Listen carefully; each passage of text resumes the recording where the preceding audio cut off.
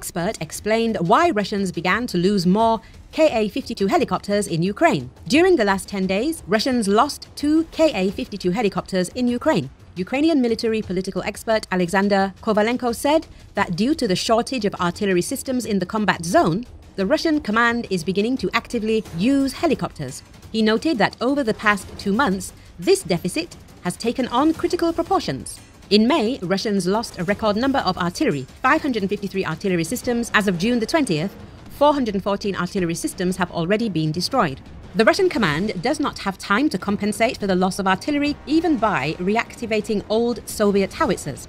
We see how the Russians began to drive more attack helicopters to the south and use them as artillery. This, in turn, forces Russian helicopters to operate as close as possible to the zone of potential risks and be shot down by air defense systems or get into the zone of a mobile group with manpads, he said. The expert believes that it is more difficult to fight helicopters than artillery, but on the other hand, they are not so numerous and their price category is completely different. As of June the 20th, 8 Russian attack helicopters have already been destroyed.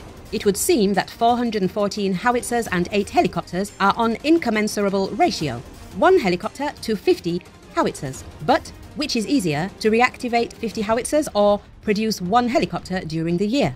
What is more expensive than 50 decommissioned howitzers or Ka-52? The cost of the Ka-52 attack helicopter, depending on the modification, varies from $16 million to $20 million. In turn, the cost of a conditionally modern self-propelled gun, 2S-19 MSTA-S, is $1.6 million.